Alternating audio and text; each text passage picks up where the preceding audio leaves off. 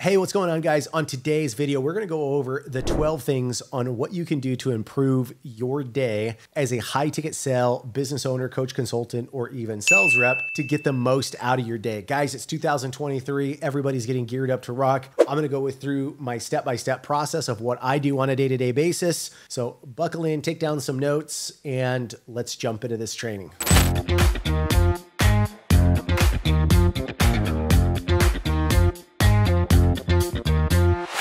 All right, guys, let's get going. So number one, probably the most important thing about starting your day all boils down to your energy level. You guys, for years now, I've woken up at 5 o'clock in the morning. I've gone to the gym. Listen, whether you're a gym guy, whether you go out there, run, do yoga, whatever it may be, the most important tool that you have in your arsenal as a sales rep is your energy level. It is next to impossible to have high energy throughout the day when your health is actually at risk. So highly recommend that you start focusing more on your health, your body, working out on a day-to-day basis, and try to get your faculties going first thing in the morning, especially early. It's going to set yourself up for success right out of the gates. I know that sounds cliche. I know that you've heard every guru in the world talk about, working out first thing in the morning. It is absolutely imperative. And the better shape that you get into literally will equate into your ability to be able to take on more sales calls, have better energy, make more money. There is without a doubt a correlation. I've seen it inside of my life, my business,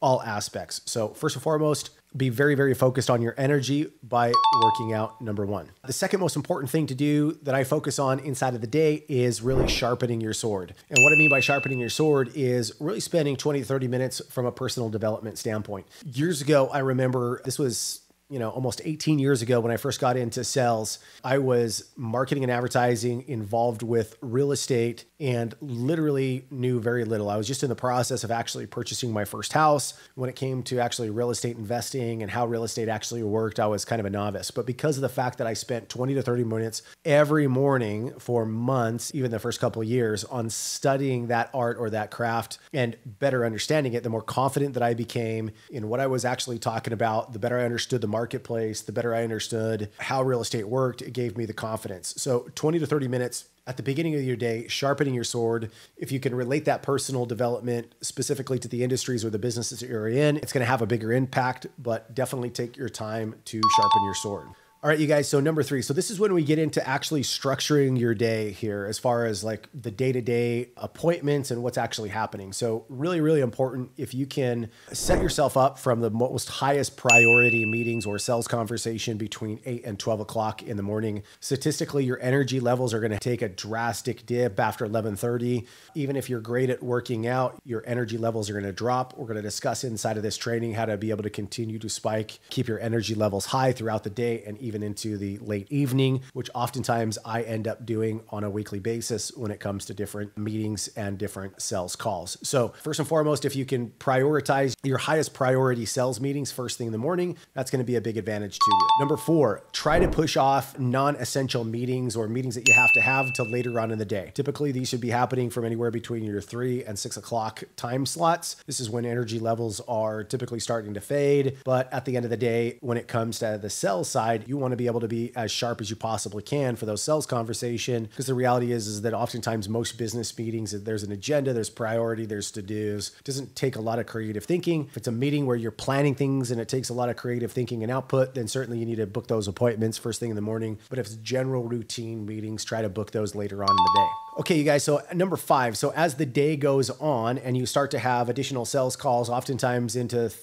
12, 1, 2, 3, 4, later on in the afternoon, super important that you get out of your office. I tend to hunker down for a long period of time. I can promise you a quick 5 to 10 minute brisk walk around the block or outside just has a big impact on being able to refocus, get up every hour and a half, go take a quick walk, come back, refocus on your next sales presentation. Vital, very important to be able to come back and get refocused on what you're doing. All right, you guys. So number six, really your job as a sales rep or a business owner, especially if you're selling some sort of high ticket sell products or service, should be laser focused on pitching deals and getting new prospects on the phone for you to be able to actually sell. So once I've actually prioritized and I have sales calls coming in later in the day, first thing that I'm going to do when there's a gap inside of my schedule, I'm going to focus on my highest priority customers that I've already spoken to that are maybe waiting on funds, whatever it may be. These are red hot deals that should be closing relatively quickly. These are the people that I'm going to follow up in between those time periods.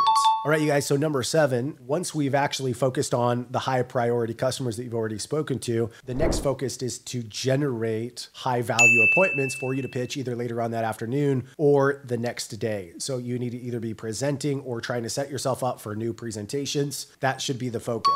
Now, number 9, what I do inside of this order is because we have kind of an application process, people actually filled in, people that did not book but filled out an application or no-showed. These are my next priority of people that I'm going to follow up with. So first and foremost, I'm going to follow up with the high priority ones that I've already pitched, I think should close. Number 2, I'm focusing on high priority, setting myself up with appointments, most likely the people that had booked but maybe didn't show up to their first conversation. Getting them back on is a priority for me. Applications, people that filled out an application but never booked, that is my next priority. Number 11, you guys, focus your day-to-day end of work emails, filling out reports towards the end of the day. You're going to be tired. Don't try to get this done throughout the day. Be laser focused on either pitching, presenting, or staying focused on generating yourself with more appointments. Do all of the busy work, end-of-day report emails at the end of the day. Now, number 12 that you should be focusing on, especially in the latter part of the day, this is towards you're trying to wrap up, spend at least 20, 30 minutes